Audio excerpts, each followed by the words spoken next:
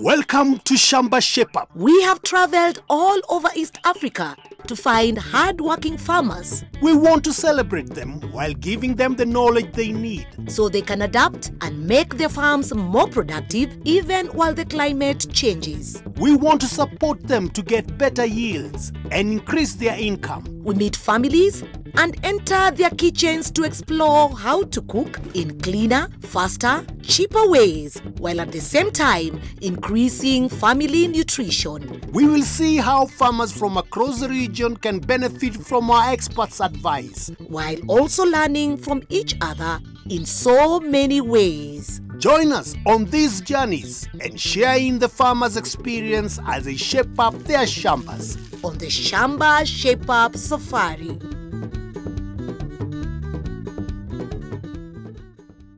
Welcome to Shamba Shape-Up. We have traveled more than 9,000 kilometers to get here in Europe, Switzerland. Ah, Switzerland, the land of pure fresh air and beautiful flowers. And we are about to meet our very hard-working Swiss farmer. We are here with our farmer, Elizabeth Waireri. So, once again, welcome to Shamba Shape-Up from Nakuru County. Yes, we are in Nakuru County, in Turi village, to be more precise. And Elizabeth Waireri, our farmer, takes care of her mother's 5-acre shamba. And I must say, it looks beautiful. It's amazing. Since she was a tailor and converted to farming only 4 years ago. And it seems she never regretted her choice. In farming, it is free because you will decide for yourself. And nobody will come from outside disturbing you. It is not like tailoring, because when I was doing my tailoring, I was just staying there waiting for the customers. I didn't know whether I will get a customer or not. But when I came in Shamba, I usually do my job without nobody disturbing me. So I'm happy. Elizabeth has 10 cows, 50 sheep and some chicken. And out of her 5 acres, she's reserved 3 acres for maize. She also has potatoes and beans, but that's for the family's consumption. And for 1 year, she has put aside 1 acre for Pyrethrum. This looks amazing, Elizabeth. Very nice. Yeah. You're just about to harvest? Yeah, good. It's ready. There's a lot of good work done here. Okay, thank you. Now, I'm sure in every shamba there are challenges. Yeah. And you do have challenges. Yeah, I have. Which Most are of the challenges that I have are weeds, nematodes, and thrips. Yeah. That is for the Pyrethrum. Yeah. Fear not, for we have our experts coming in right here to assist you. Okay. Micah, how are you? And Nekesa. I'm good. Yes, I'm Nekesa and Micah, I'll leave you to it. Good to see you. Good to see you. I'll catch up with you. Thank you, Caro. All right. Thank you, Bye, Elizabeth. Okay. All right. Our experts today are Mika Thuo of Kentegra, the company that buys the Pyrethrum from the farmers, and Nekesa Wafula from Crop Nuts, a soil testing company.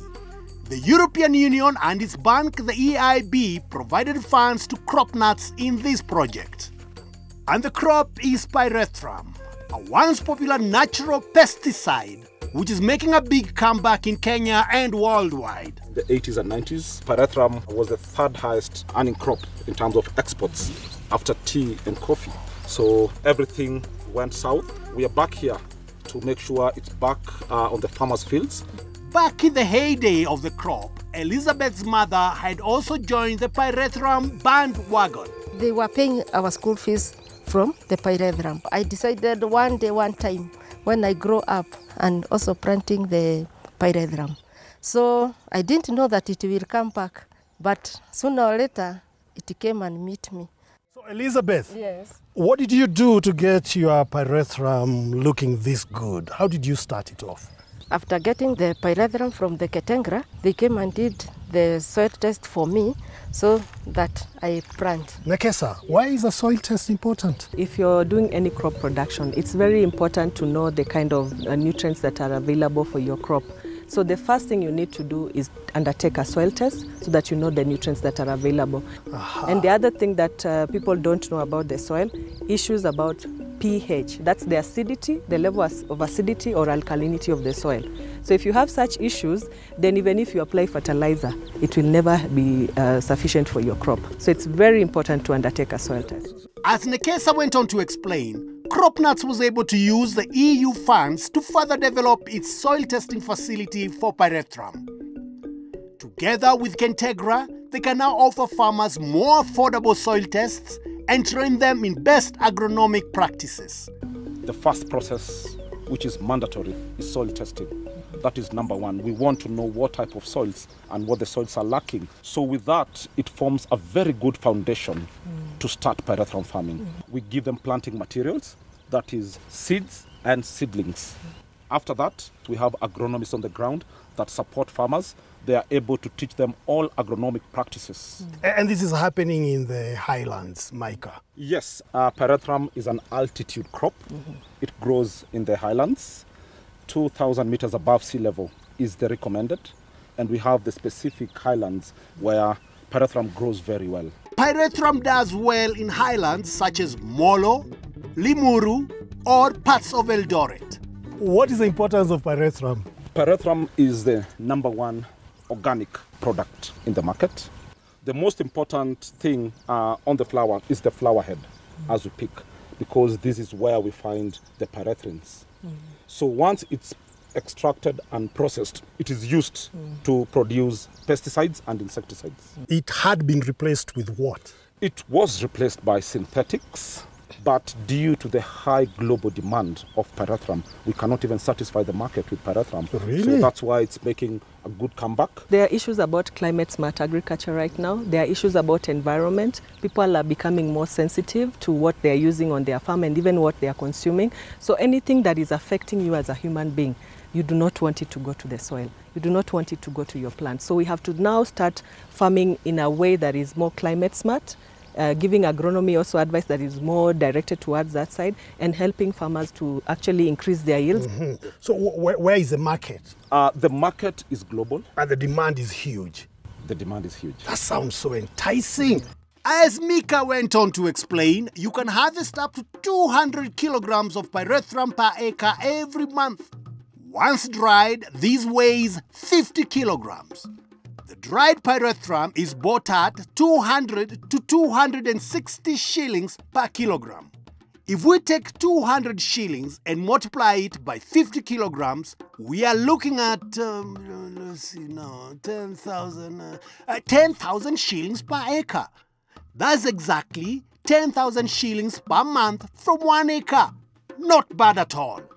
But there are challenges. The challenges that I have are nematodes and thrips. They keep on coming back. So when they are there, I don't produce more. So part of what we do at Cropnuts in terms of soil testing is nematode analysis, because it's very important to know which type of nematodes is attacking the Pyrethrum. Then we can provide recommendations for that. If you have nematodes, you can use a natural insecticide such as nimbecidine before you plant or while the crop is there. The other challenge that Elizabeth has talked about is thrips, and that is quite seasonal. When it is very dry, it's quite obvious you'll find a lot of thrips on the farm. But we've been able to advise farmers to get through the challenge that they are going through. Once the crop has bloomed, the farmer harvests every 2 weeks. Next steps will be for Elizabeth to ensure she dries this crop well. And I believe she has a solar dryer to be able to do that. If you dry it well, that is one of the parameters you get to get high pyrethrum content from Pyrethrum. Pyrethrum crops grows actively for 10 months in a year. So the 2 months are basically for cutback and regeneration. So what we advise our farmers is just cut back all these stalks so that the flower after the rains can regenerate well. Pyrethrum is a perennial crop. That means you only plant it once and it keeps growing. 10 months of growth followed by 2 months of regrowth after it has been cut back. And of course, weeding is important. Weeding is very important because it really affects py content. Just ensure your farm is clean at any given time. So what would make a farmer lose a whole crop? First of all, Pyrethrum, it's a very hard crop. Once it establishes, It just needs the seasonal rains to be able to produce well. So unless there's a calamity like floods or extended drought, that could be the reason. You can be able to grow it besides any other crop. What we do discourage is intercropping because of competition for nutrients. Is it becoming popular here? Yeah, it is. So many farmers are growing it. Yeah. And I'm sure, Micah, you're very happy hearing that.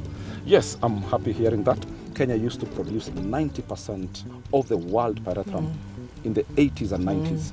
Currently, we are producing only 4%. Oh, so you need to bring back all those percentages that were lost. We want to see the farms white. Okay, I'm hoping farmers will do that. I don't know about the other farmers, but Mika Thuo, our expert, is very happy with our farmers' pyrethrum. It looks fantastic. The European Union and its bank, the EIB, are supporting farmers for prosperous communities. I want to go big with pyrethrum, even if it is 10 acres, 6, I will. Well done, Elizabeth.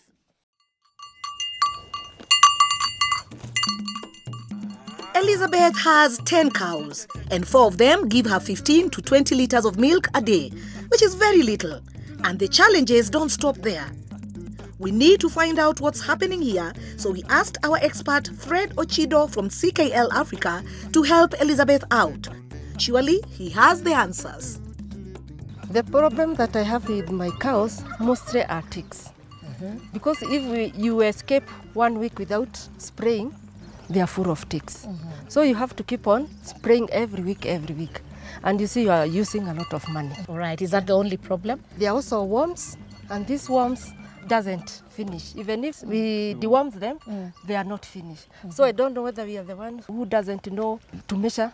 Do they get cows? That is another problem, because we keep on waiting them to be on heat, but they stay for a long time. You see the cows have rough hair coat. The coat is changing in color. It's not black, it's now becoming brown. We can see from the calves, they have stunted growth. They are losing weight. And also the big cows, you can see the bottle jaw from this cow is very evident. So that points to you directly there are problems of worms. Look at also the eyes, they are lacrimating. Yeah. You know, calves need a lot of nutrients, especially proteins to grow. Yes. The good nutrients that the calves need to grow, the worms will take. They'll take the protein. The cows will not have protein to make milk and the bit of the energy that they get from the feeds. So that is why the production is very low, yet genetics from his cows are very good. We are going to control the worms, and when we control the worms, the energy and the protein will be there for the cows to build their body reserves, produce more milk, and for reproduction. Would it be better to keep your cows in the pen rather than them going out into the field to source for food and stuff like that? When they go outside to the field, they carry diseases, they come and infect other cows. But also those ticks, when they come here, again they lay eggs here and they make our environment where we keep the cows infected with ticks. The same thing happens with worms. They ingest the worms mature inside the body and they drop them off and they keep on multiplying. So it is important that we keep our cows inside. Once in a while, when we control ticks and worms, we can let them go in the field to again go and graze. I have a question. Yeah. Yes, And please. if we deworm them like today, Yeah. how long am I supposed to stay so that I can deworm next? We recommend that you deworm after 3 months. Okay. That is when worms are maturing Okay. and they are laying their eggs, then we can already control them in the 6 to 8 weeks. Okay. For the calves, we are going to deworm them every month. Okay. Once they start eating grass and they go to the pasture, Okay. they collect the larvae of worms from the pasture. Okay. And so we need to deworm them every month until 6 months. Okay. So that the worms do not interfere with the growth rate and the nutrients that they need to grow fast. Okay. So to the worms, we'll use Nilsan Okay. that targets the roundworms, tapeworms, and the flukes. Again, it is dosed based on the weights of the cows. So we'll have to take the weights, and maybe this was one of your problems, that you deworm, but again, at what weight? So it is good that we are going to take the weights today and you will know how to deworm your cows based on the weights. So you take it below the shoulder and below the front legs. Okay. Then you estimate So approximately? 253 kilos. Ah.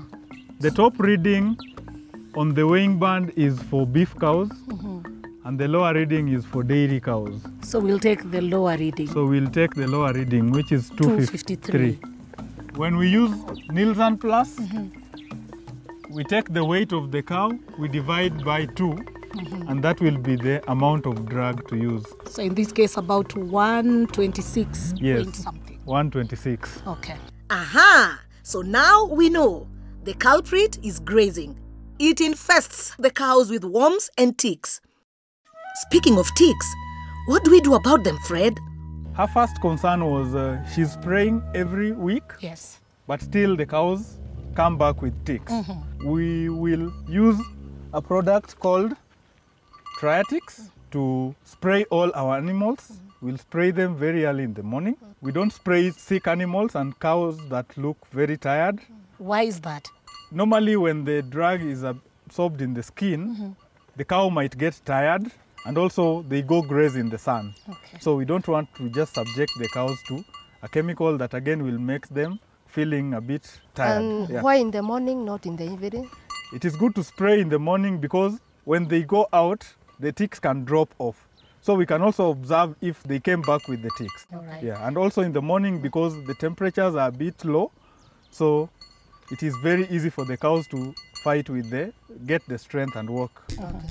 So, the ratio for Triatix is 40 ml in 20 liters of water to be sprayed on your cows every 2 weeks. 20 liters will do 4 cows.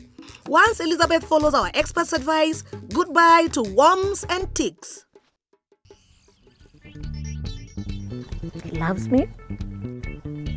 Loves me not. He loves me. Loves me not. He loves Caro, stop it. This is not a regular flower. This is money. And if you're expecting answers from flowers, oh, you've got a problem. Tony, it's none of your business. There'll be more right after the break. He loves me. Loves me not.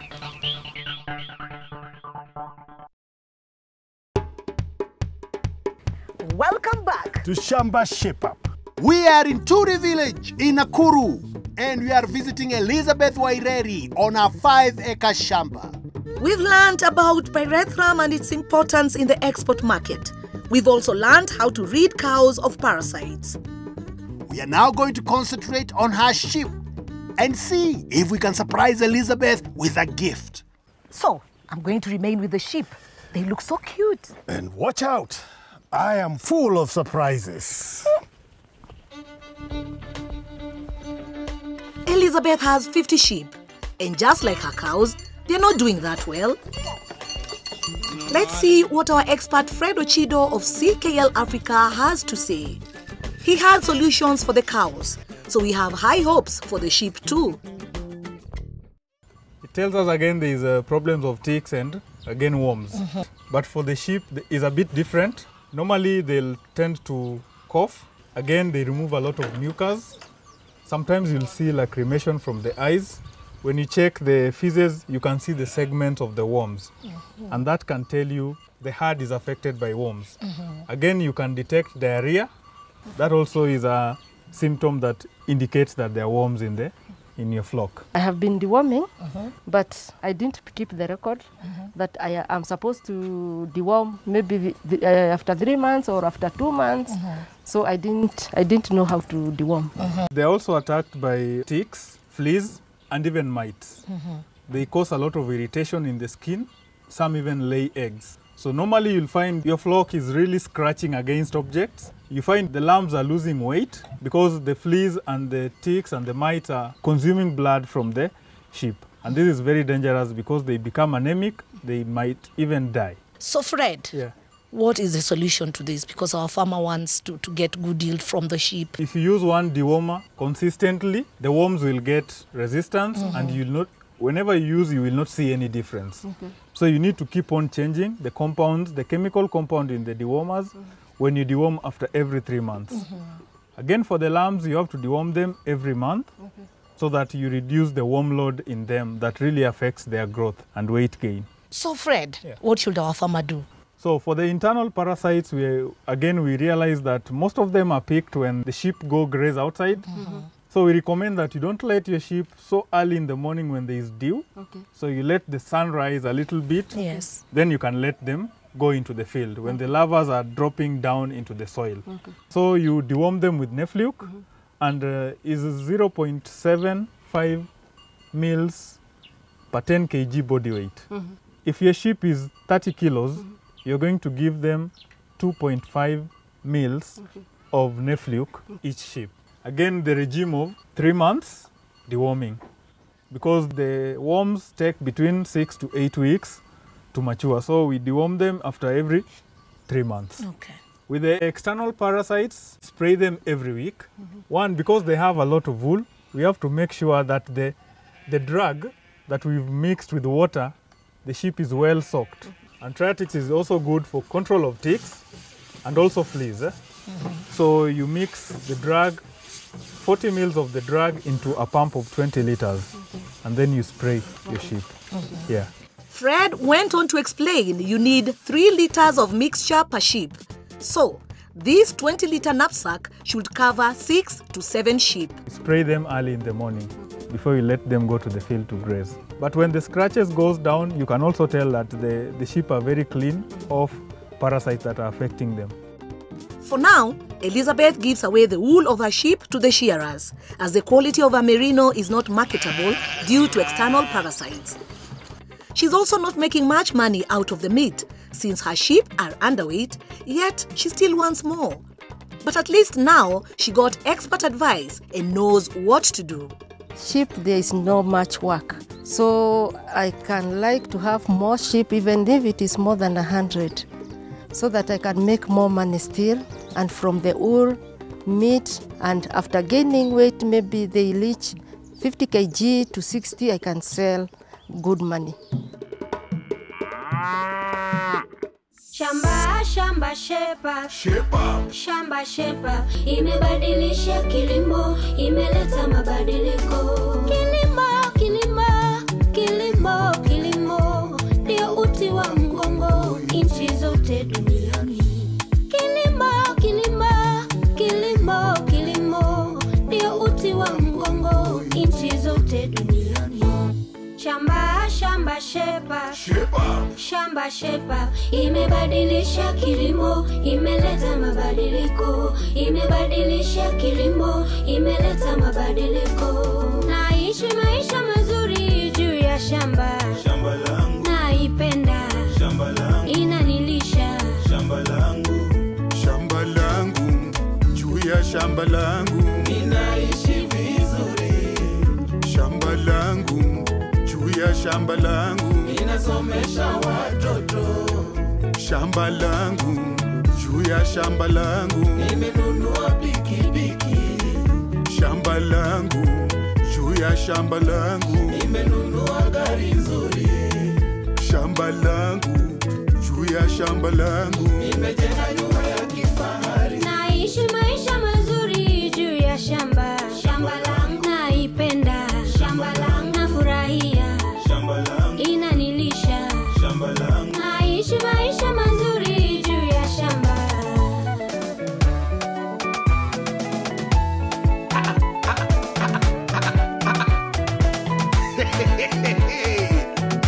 Tunashukuru sana watu wa Shamba Shepa kwa kazi mnalofanya. Mmeshape shamba yetu mpaka kila mtu shape.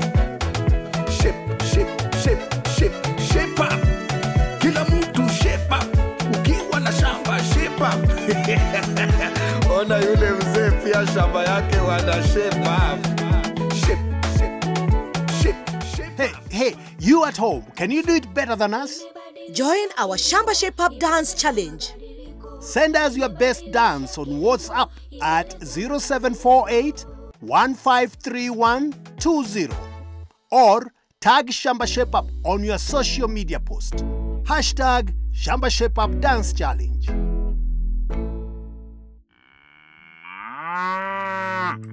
I had told you I have a surprise for Elizabeth. Here it is. I hope she likes it.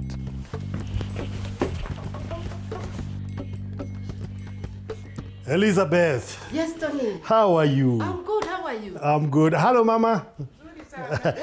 Sure, I pull a chair? All right. Yeah. This is a lovely home. Oh, thank you. Now, I've got a small gift for you. But before I give it to you, I need to ask you a few things. Okay. Okay. Where do you get your farming information from? Farming information I usually get from my mom here. Really? Yeah. She's that good? Yeah. She tells me how to plant, if it is pyrethrum, potatoes, and how to manage it. Wonderful. Yeah. Well done, Mama. Good. And I usually also get it from broadcasting in TV, radios. All right. Okay. So now, do you ever get information from your phone? No, but I wish I have. So are you a member of a certain group called M-Copper? I am a member. That's awesome. Yeah. Because now, I think my work here is almost done. But first of all, I've got a gift for you. Look at that. Just look at it first. Don't even touch it. Tell me what you think. Wow, this is from M-Copper. Now touch it. Wow. Look at it. Tell me what you think. Wow, now I'm done. Is this a good upgrade from what you have? Is. Yes? Now I will do a good job. I can see you are smiling. Mama, what do you think of this one? It's nice. Can you see? Yes? No, na? It looks good. Yeah. Yeah, Nejaga? No? Yes. So with this one now, this is a farmer's phone. Okay. And in there you'll get content about agriculture, anything to do with farming. Okay. You get very good material from Shamba. Okay. You get small videos.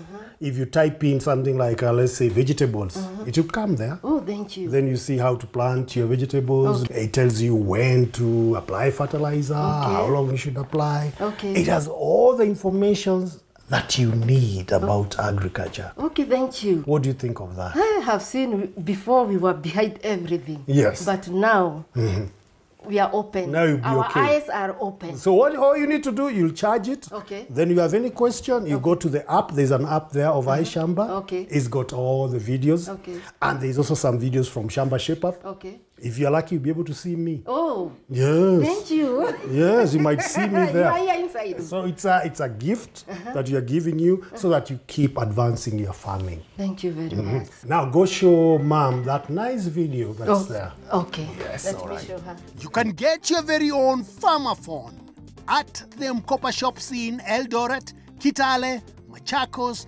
Kakamega and Bungoma and pay it off in installments.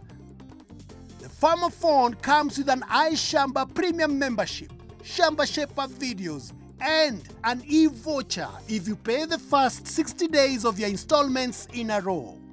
If you'd like more information on M-Copper phone, get in touch with Shamba. I'm happy and it will help me. And I'm happy because I know many things. And wherever I have problem, I will be going to Shamba and I will be knowing the mistakes and I will be collecting myself with my mom. So I will know more. Well, Caro, our work here is done. And we'll see you in the next Let's go. Shamba. Bye, Elizabeth. Bye-bye. What's going on? Bye. Bye. Hey, Bye. you are leaving me? Let's lock the What? gate. Let's lock the gates. Leaving me? Okay, okay, see you.